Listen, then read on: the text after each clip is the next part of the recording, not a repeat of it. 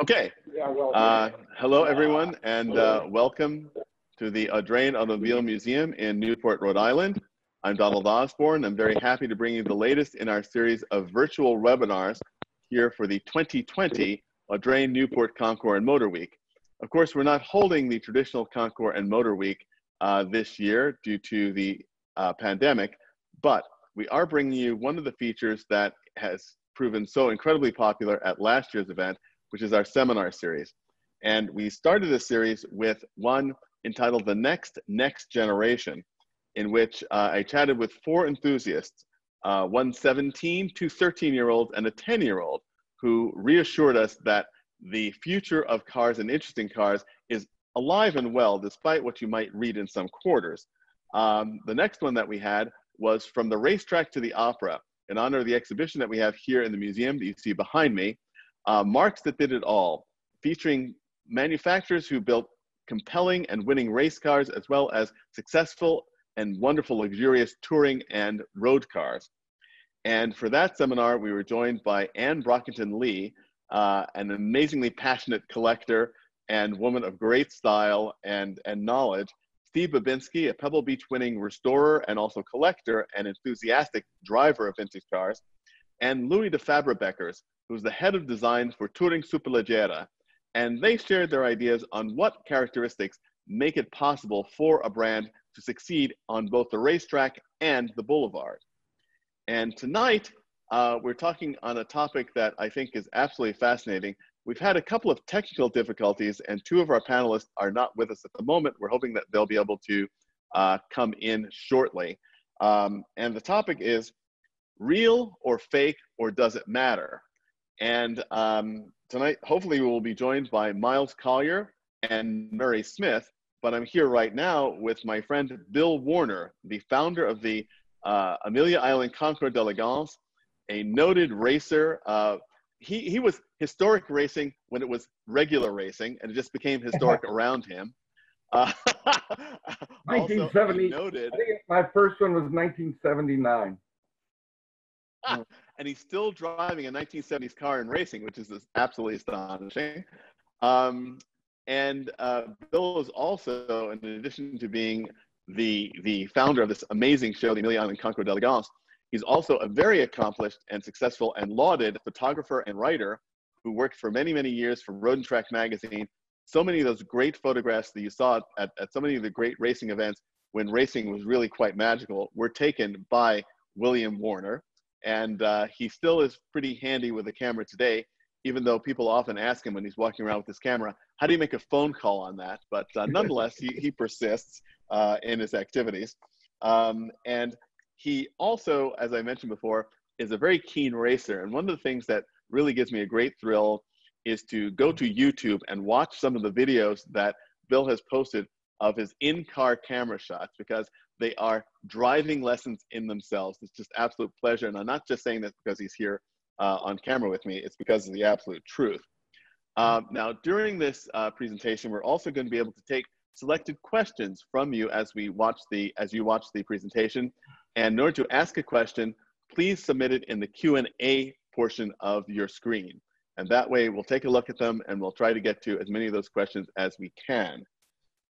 So again, I apologize for the technical difficulties that have kept Miles and Murray away from us for the moment. Hopefully they will join us, but I can guarantee you that any conversation that I have with Bill Warner is always an entertaining one.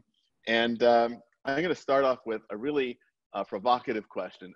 Here's Miles coming back in. And I'll do another introduction of Miles as soon as he's back in with us. By the way, you know, you were responsible for us doing the trophies at Amelia years ago. Remember we were at the Mille Miglia and you showed me that one trophy? And you said, wouldn't it be great to put a car together? So we got 13 of them. Excellent. Okay. Oh, we have Miles live. Hello, Miles. Well, hello. I apologize for that. We are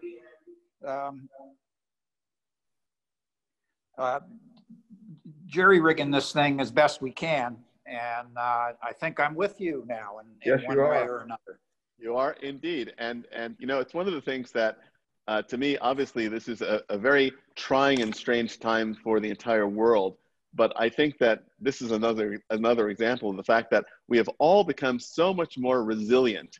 You know, if things don't work out exactly the way we expected them to, we adapt. So that's a great thing. And I was saying I was introducing Bill, and now I'll do a full introduction of Miles Collier. And Miles Collier is one of my favorite people. If he were born a Renaissance prince, he couldn't have done more than he's done in his life. A businessman, philanthropist, fine artist, a painter, wonderful painter, driver, collector par excellence, and someone who single-handedly has really done so much to bring the connoisseurship of collecting into the public forefront.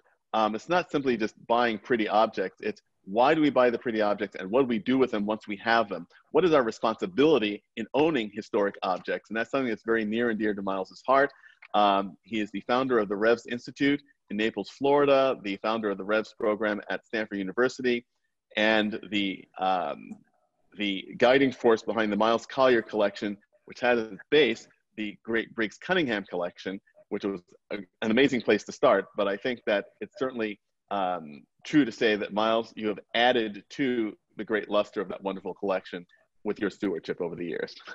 Well, you're very kind, Donald. It's always, one always appreciates being flattered. It you know, suits the soul. Okay, that's the last piece of flattery you'll get this evening. Yeah, you get ugly.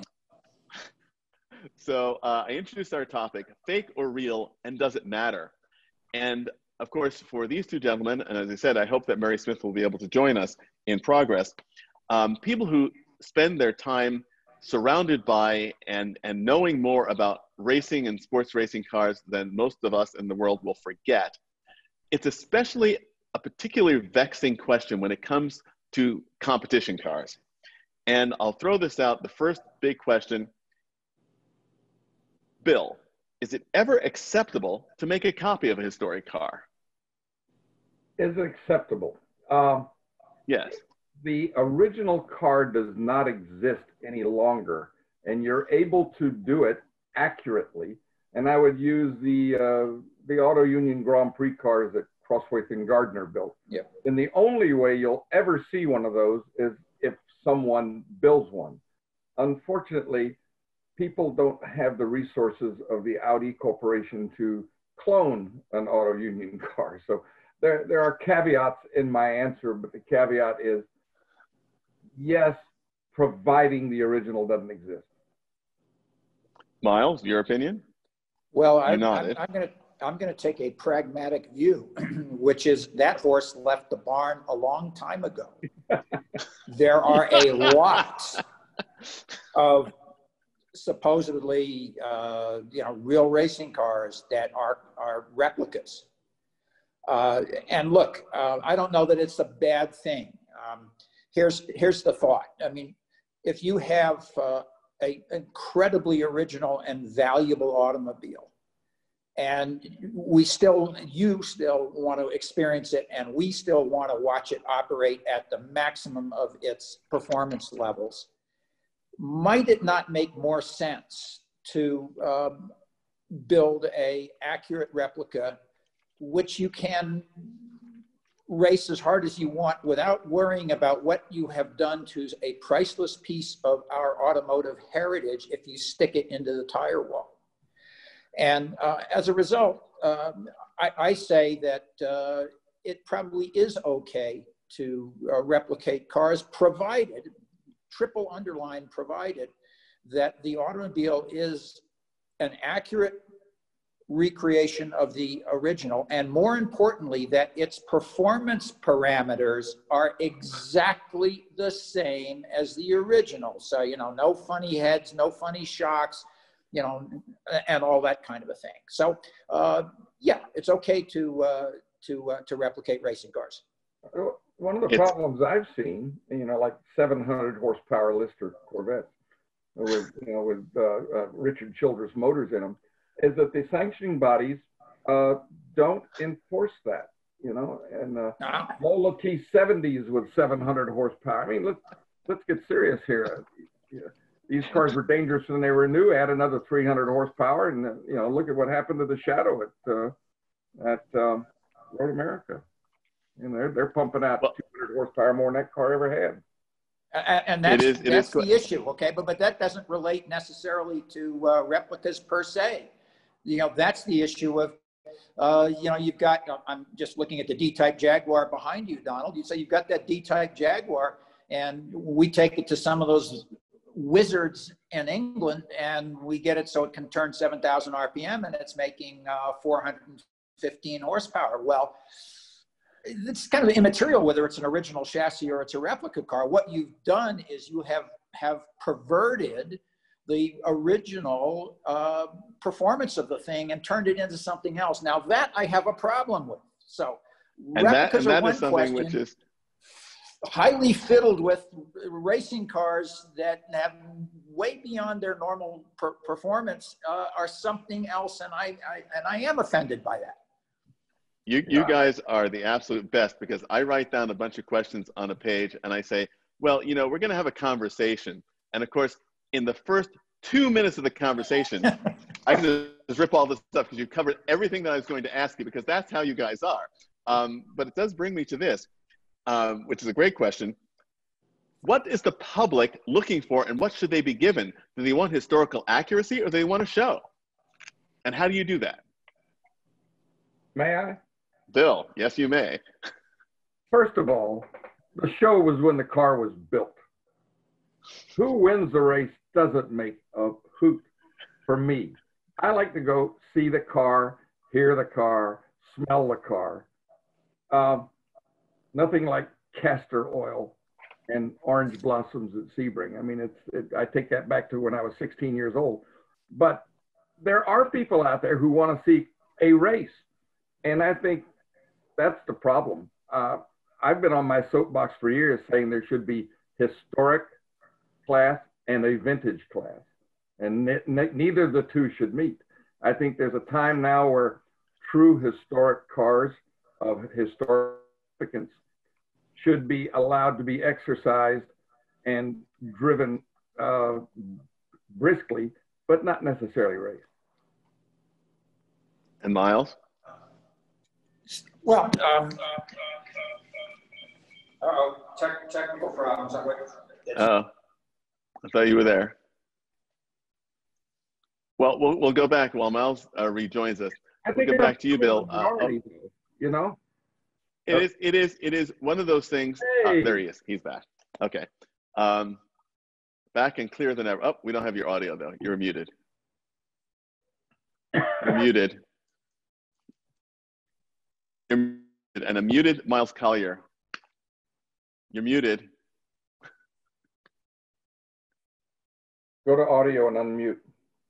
You're still muted. We liked you before. Nope, still muted.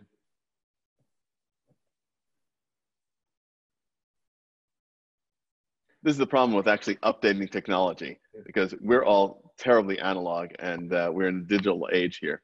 You know, another thing, since we're waiting for Miles to come up on that thing,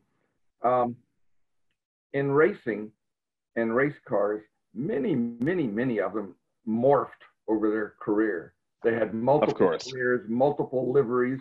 They were upgraded. Ferrari GTO, for example, 250 GTOs were a couple of them that turned into 4-liter cars over their period. So, you know, you with the AACA, if you're showing a race car, you've got to pick what period it was and substantiate it with a photograph. So, to say it's correct, letter correct, you have to pick the period in which you're restoring the car as to make it correct. Does that make sense? Which also goes back. I'll let you respond, Miles, because we couldn't get your response earlier. Okay, so I'm one iteration behind at this point. We were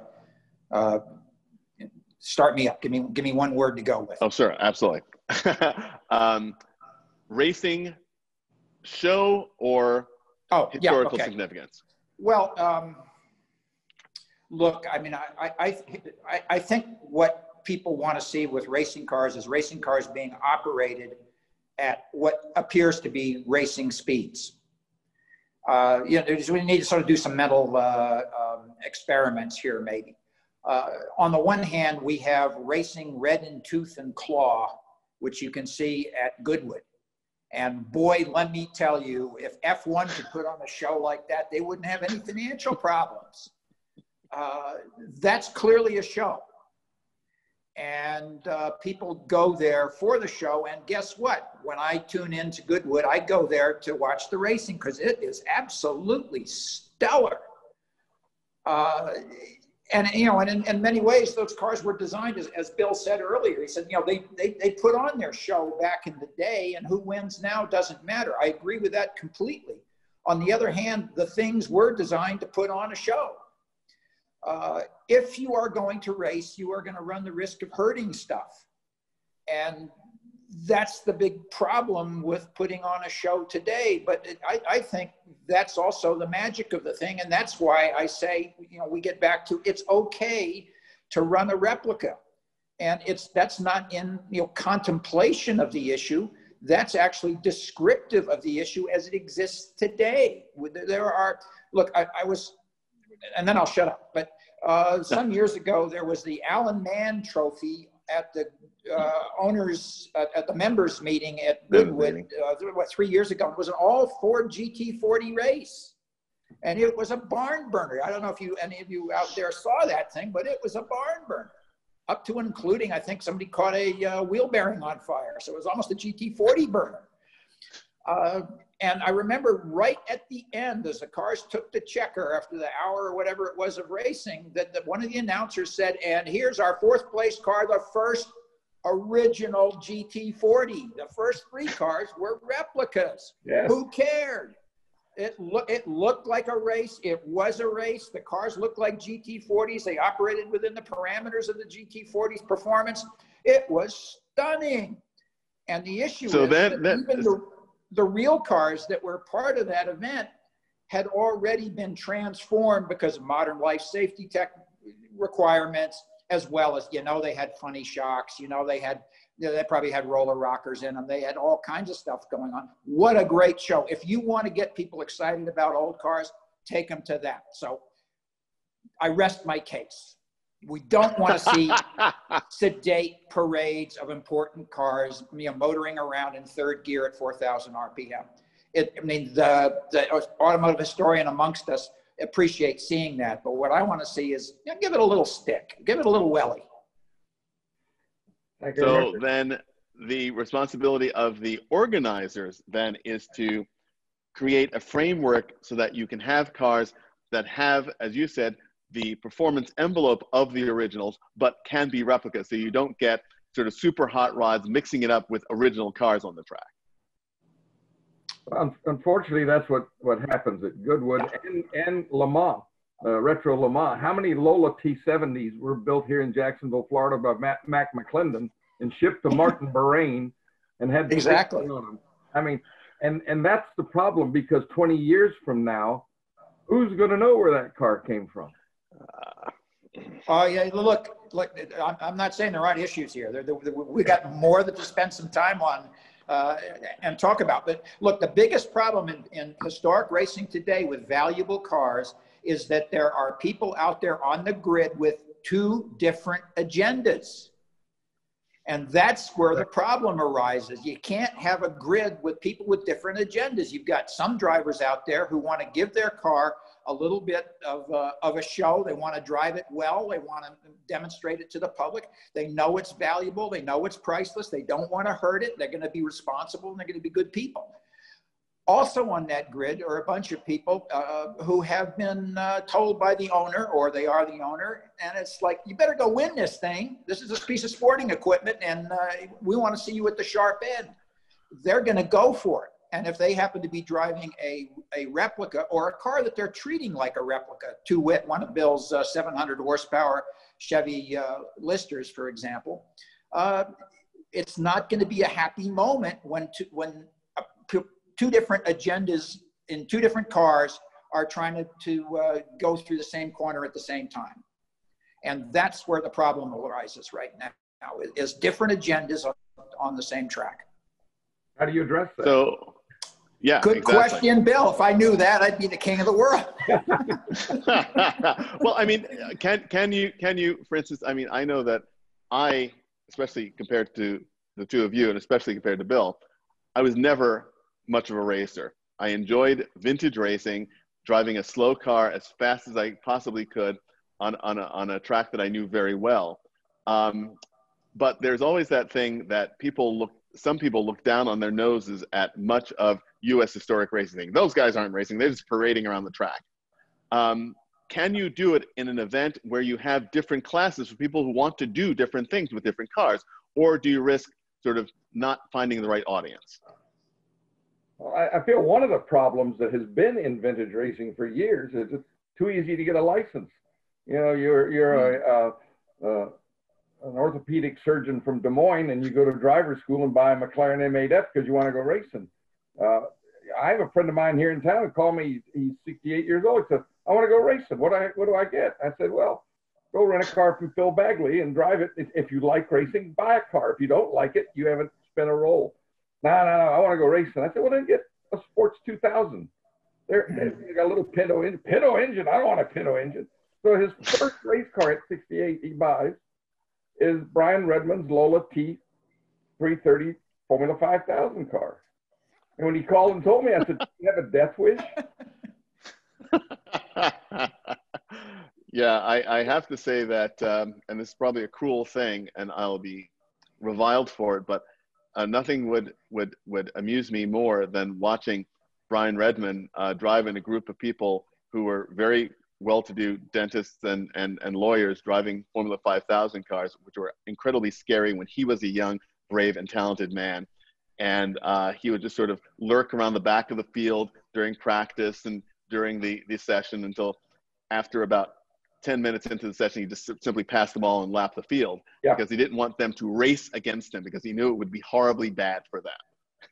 On Formula 5000 cars back in the day, we used to say the first thing at the scene of the accident was the driver, followed shortly thereafter by the engine and the gearbox. You know, when you step into a car like that on your first outing, and there are people who do that. I mean, there are people who they want to go fast right out of the box. You know, that isn't the way you do it. We have a question from, we want to take a question from one of the people who are watching tonight, and we've got a nice crowd out there.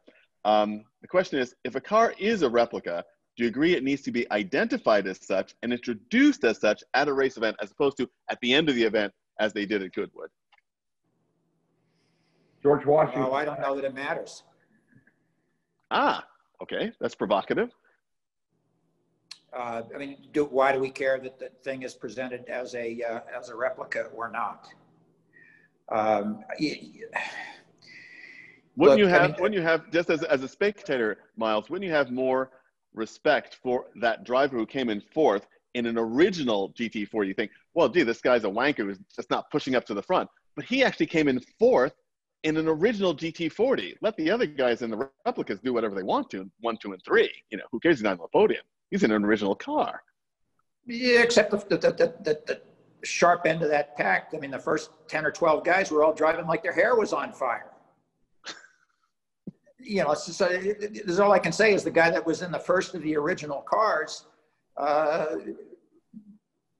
was driving his car exactly as hard as the replica cars ahead of him. And then the issue is, look, where is the bright line that distinguishes a replica from an original? Okay, this is this is another complex issue. That question is right here. Thank you very much. You bet it was.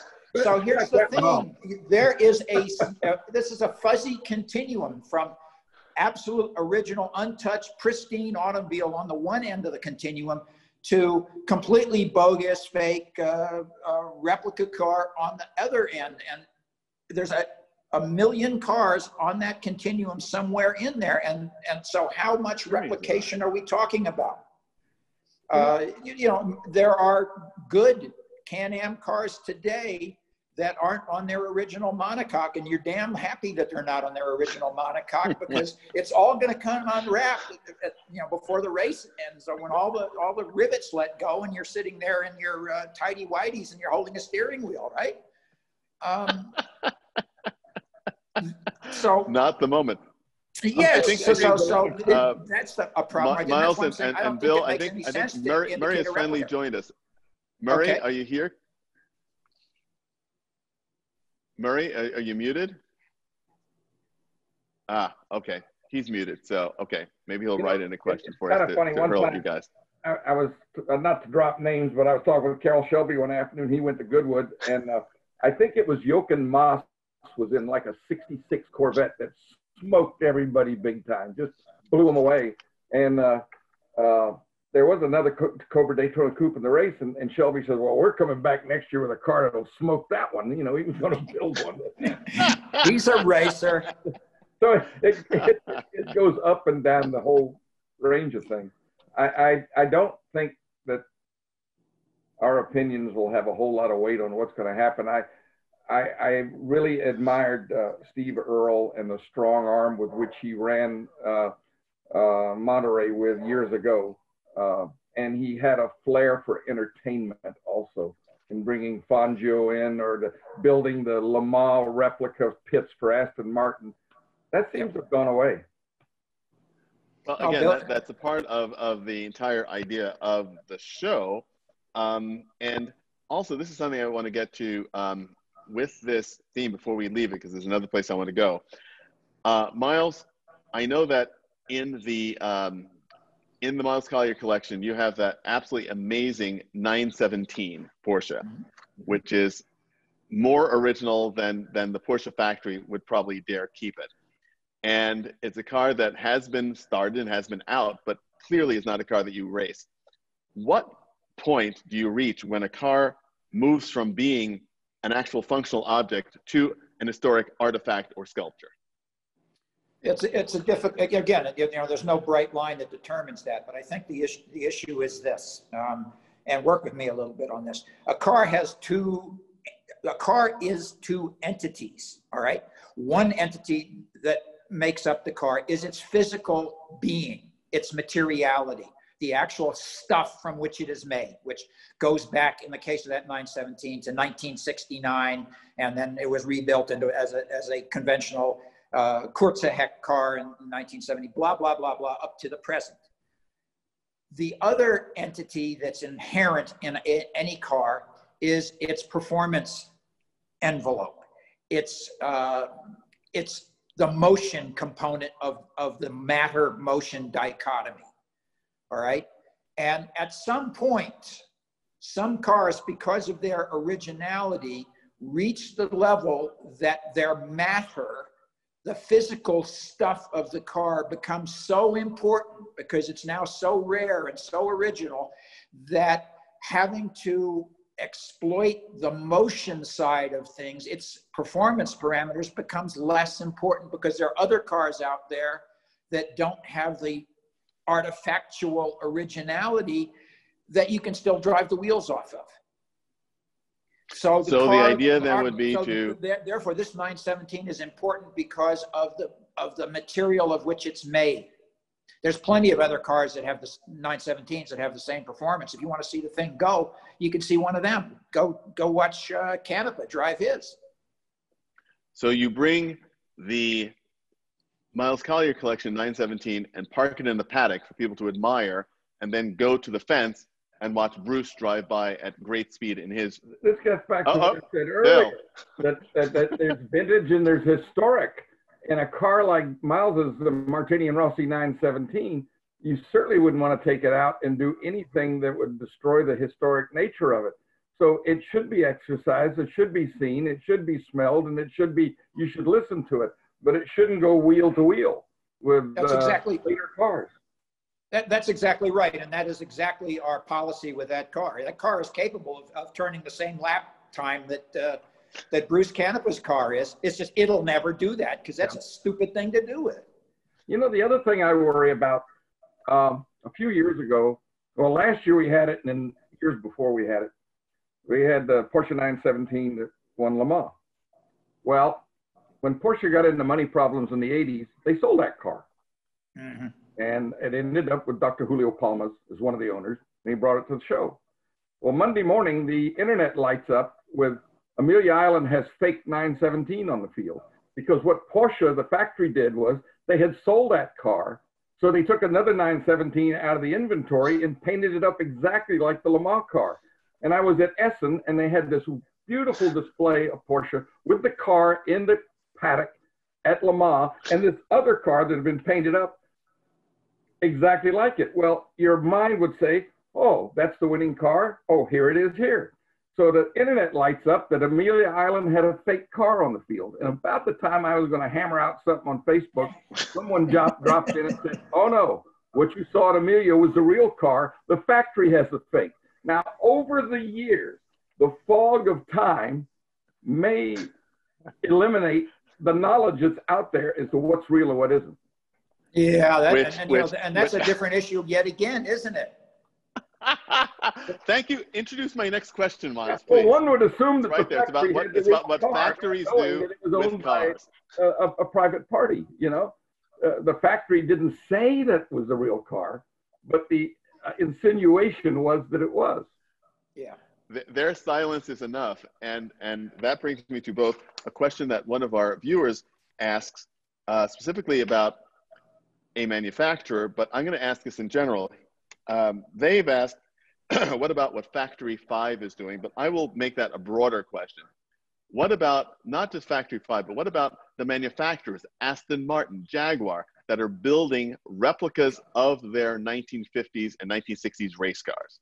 Continuations. Where do those live? What continuations, if you will? Yeah. Well, they are real Astons and they are real Jaguars, but to me, they're replicas. I mean, they absolutely are. Lola T70s had continuations from the time the last real one came out, and the others continued on, right? Mm-hmm. A D-Jag or an XKSS or an Aston Martin Zagato, there's a space of what, 40 years in there? 40 years. Yeah, I mean, and how do you use those cars? They're built, you know, by the factory, you know, with the original drawings, with the original construction techniques, etc. So how do you use them? Do you vintage race those cars? Do you what? You take them out and you tell your friends about them, and they pat you on the head and tell you what a good guy you are. Yeah. I mean, you know, I guess in my world, I'd say you can go, you know, vintage race the damn thing if you want. I mean, they're not much good for much of anything, because I agree with Bill, is that something that's been rebuilt, I don't care who it is, whether it's the factory or whether it's some dedicated craftsman who can produce the most amazing thing you've ever seen or not, is that those cars are modern replicas that are a simulacrum of what was built back in the day. I would probably go so far as to say the Factory 5 GT40s are much better than the original GT40s. The Jaguar factory will tell you that about their lightweight cars that they just built. I watched a little presentation on the tube, and one of the narrators was saying, "And these are built just like they were in the day." Oh yeah, they're built just like they're in the day, except we make them a little bit nicer. Yeah, okay. So in other words, they're not built like they were in the day. Thank you very much. Now, you know, we're talking, you know, 2 or 3% nuances of refinement, but yeah, it's not the same thing. It is one of the things we talked, obviously, with a competition car of any sort. The day it left the factory for its first event, after the event, it was brought back to the factory and comprehensively rebuilt. So the whole idea of an original race car with a history is, of course, ludicrous. But who, if anyone, should be responsible for deciding what is real, what is genuine, what is appropriate? That's a loaded question. That's why I asked. Go ahead, Miles. Have at it. Okie dokie. I'm ready. So that's a deal that I want to crowdsource the answer to. What do I mean by that? The market will decide. None of us are smart enough, but the information's out there. We've seen it a million times. Some car is supposed to be a great thing, actually turns out to be bogus. The market recognizes it. It doesn't get a whole lot of joy when it comes up for sale. So we can crowdsource that answer.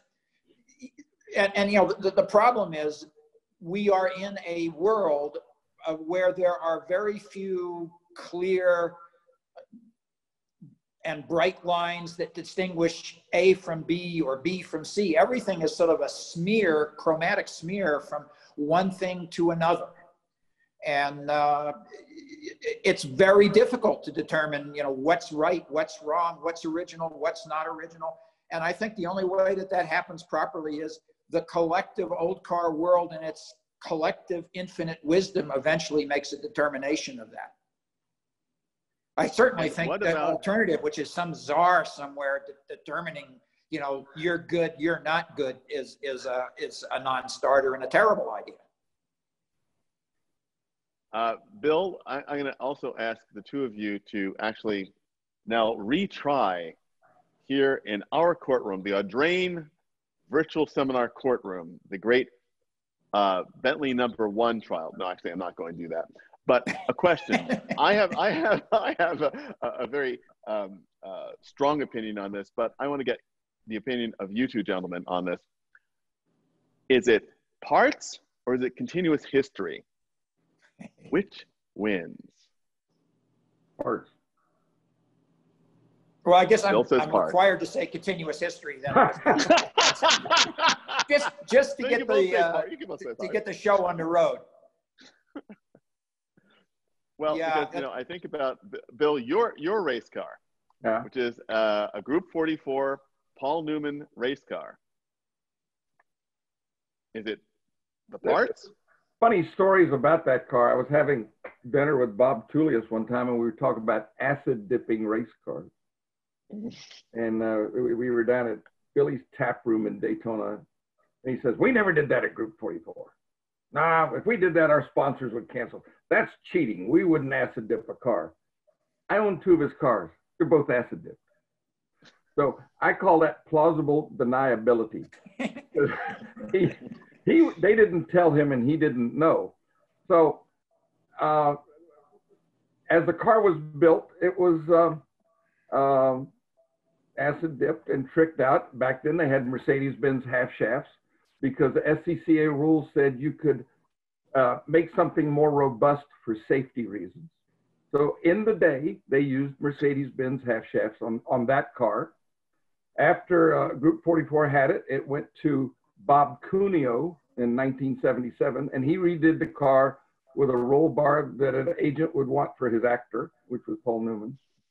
When I got the car, the only true changes we made is we added a Griffin radiator because the car had a tendency to overheat, and a Mazda alternator. Everything else was as it was. You know, someone could ask, well, why didn't you use the Lucas generator? And I think everybody knows the answer to that.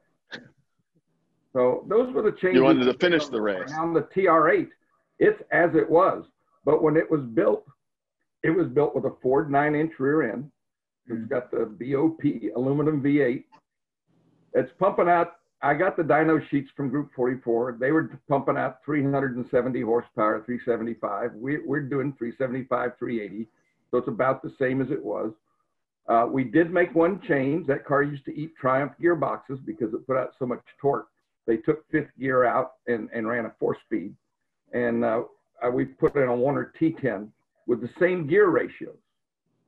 I preferred the Triumph gearbox, but it wasn't very dependable. And I don't like getting under a car. I've changed gearboxes and rear ends that are hot, and it isn't any fun. So those are the only changes. The only change we made on the TR8 was the gearbox. So, Miles? So the issue of continuous existence or parts? Yes.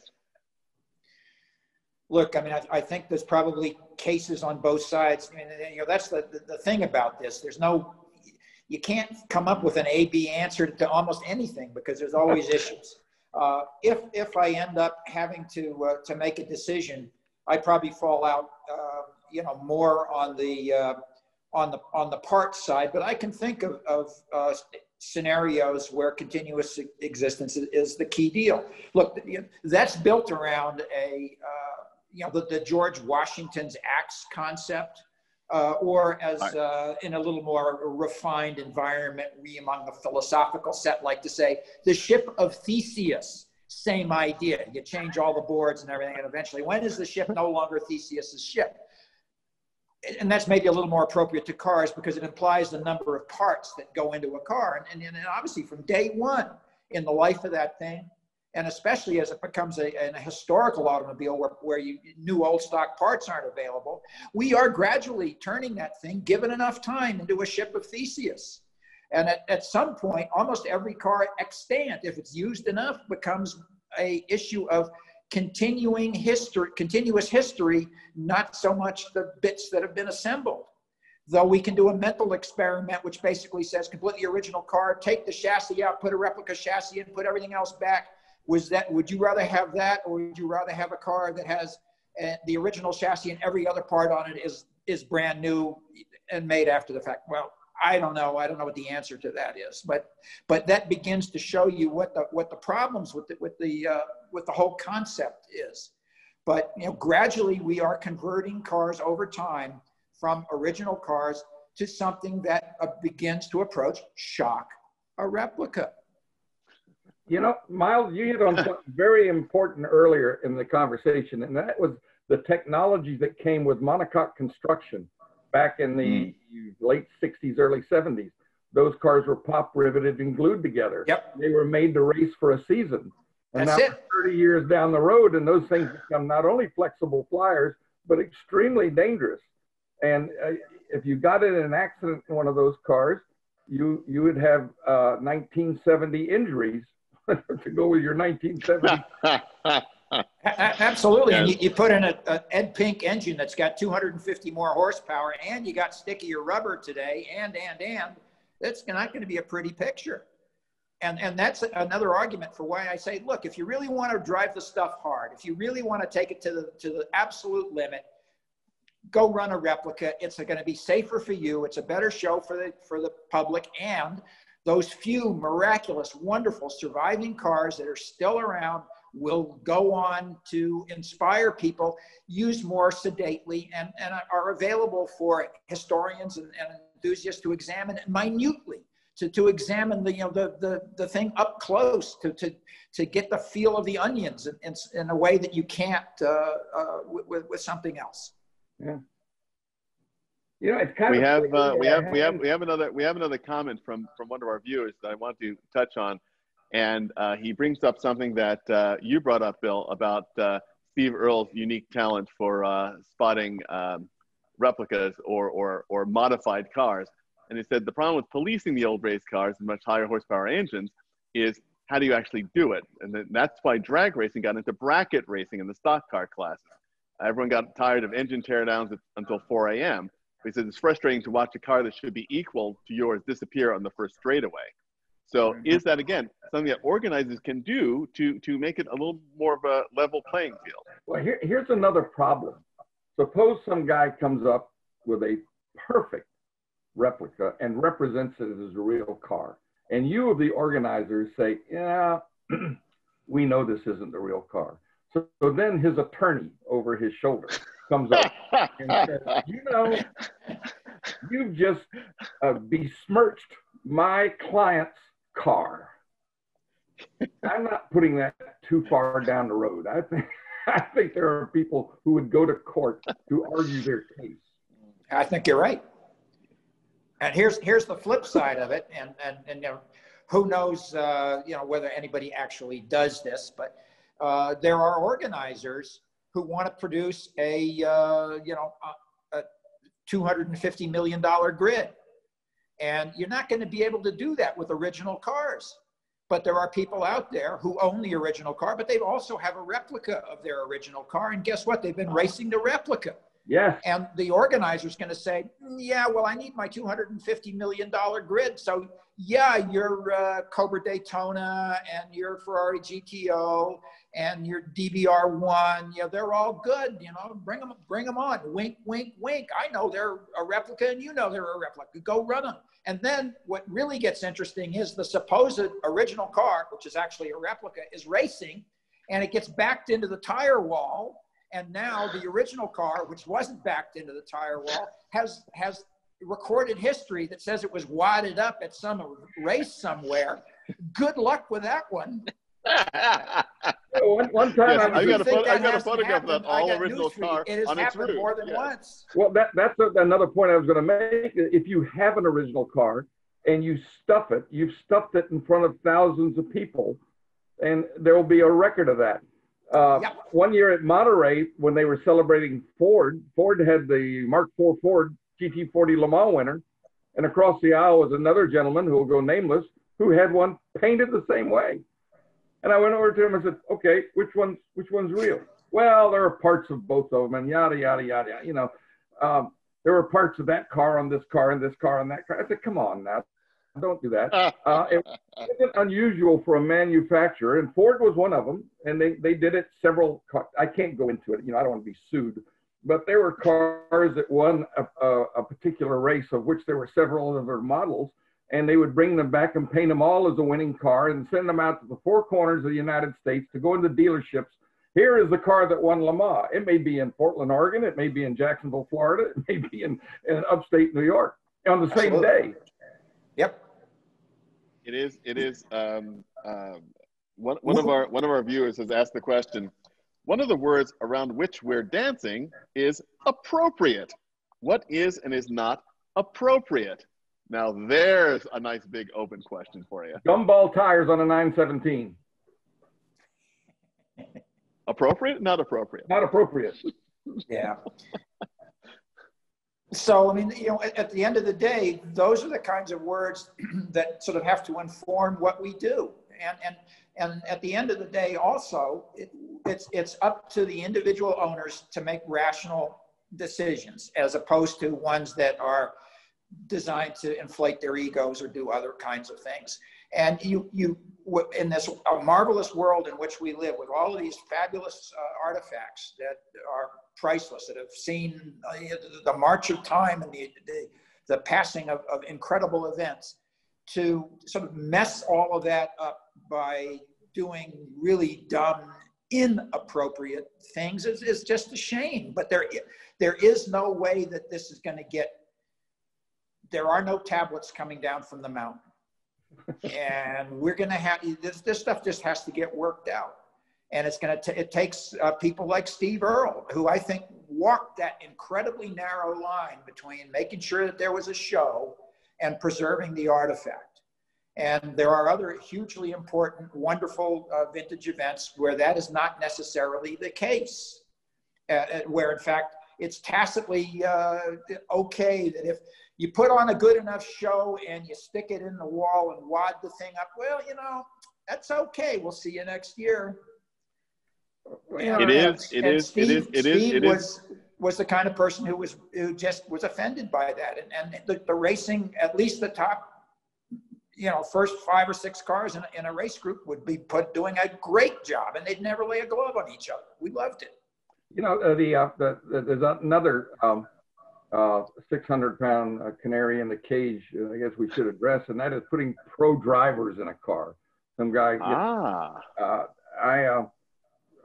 I've seen drivers like Brian Redman put on a show that you wouldn't believe. I mean, his driving talent is so spectacular that it was a pleasure to see him race. I remember in particular right after Vasek Polak died, and he was driving that BMW. I think it was what a display he put on of talent. I mean, it made everybody on the track look like a duffer. Yep. But I think that, Bill, what you're talking about there, and I think we all agree with the way Brian conducts himself on and off the track, is different than putting a young professional driver who's still sort of proving his name and must finish first or else. And so there he's got to lap the field on the second lap. Otherwise, he's not doing his job. Mm-hmm. Well, that's the 2 different agendas on the grid issue that we talked about earlier. Mm-hmm. That's where trouble begins. Now, as somebody who uses pro drivers all the time in my stuff, I use pro drivers because they crash less than other people do. I find that a charming aspect of pro drivers. But the first thing they're told, above and beyond anything else, when they strap in, first thing you do is bring this thing back with no scratches on it. That's job 1, that's job 2, that's job 3. Somewhere down there around job 4 or 5, put on a good show, but don't risk the car.